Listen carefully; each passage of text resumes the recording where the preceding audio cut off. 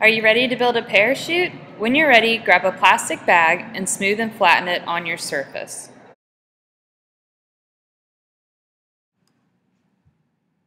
Now that your parachute is smooth, fold it in half, creating a crease.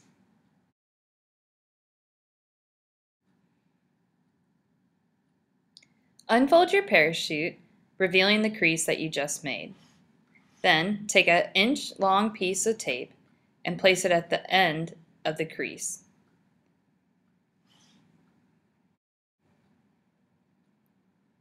Now, take another inch-long piece of tape and place it on the other end of the crease.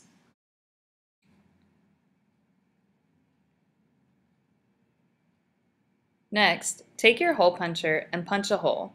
Make sure that it is in line with the crease that you just made. Then, turn the bag to the other side and punch another hole that is, again, in line with the crease. Turn your parachute and again fold it in half, creating a second crease. Unfold your parachute, revealing the second crease made. Then take another inch-long piece of tape and lay it across the crease.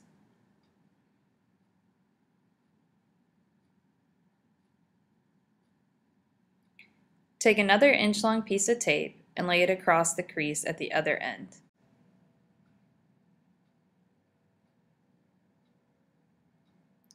Then, take your hole puncher and punch another hole along this crease. Turn your bag and punch a hole at the other end of the crease.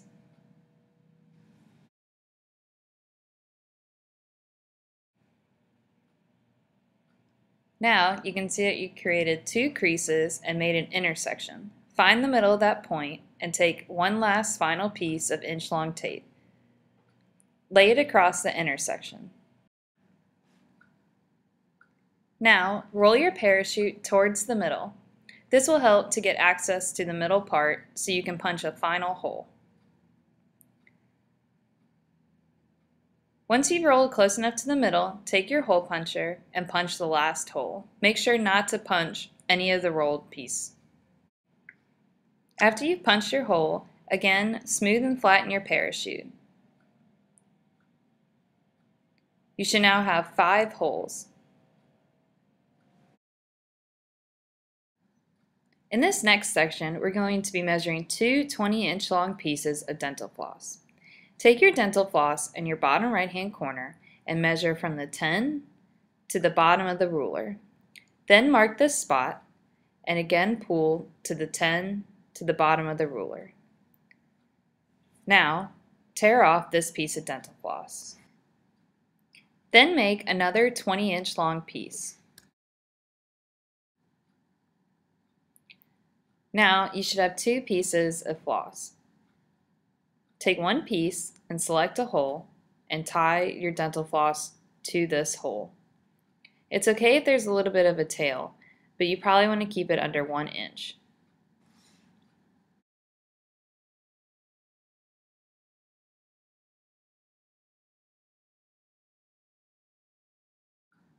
Make sure that you still have a loose end to the piece of floss that you just tied. Take your other piece of floss and tie it to the adjacent hole. Again, make sure that the tail is under 1 inch.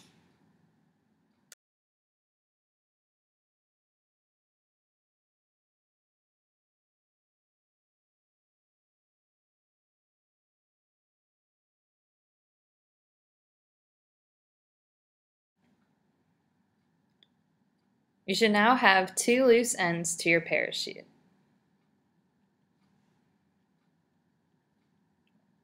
Flip over your parachute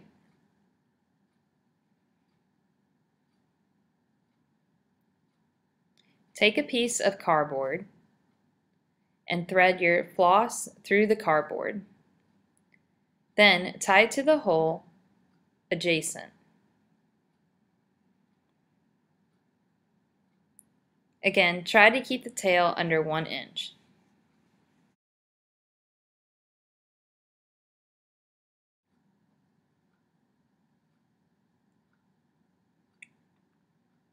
This is what your floss should look like.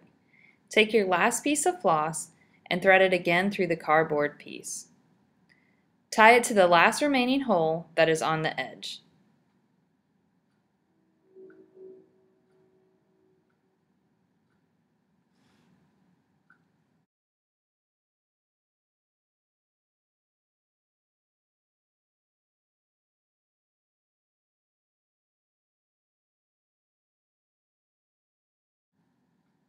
Your parachute is now complete. Your floss should be straight across and not twisted. When you're ready, grab your parachute from the center hole and drop it to see how it works.